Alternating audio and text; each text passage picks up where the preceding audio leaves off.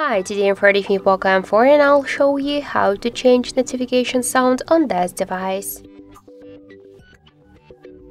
So open first the settings and then tap to the sounds and vibration, tap to notifications, and here you could use the online ringtones if you want. Also you could switch ringtones to profile, tap to ringtones, and from here you could select one from the available notifications. Just tap to apply, tap to OK, apply it successfully.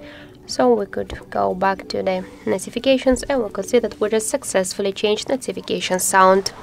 So thank you for watching, and if you like this video, leave thumbs ups and subscribe.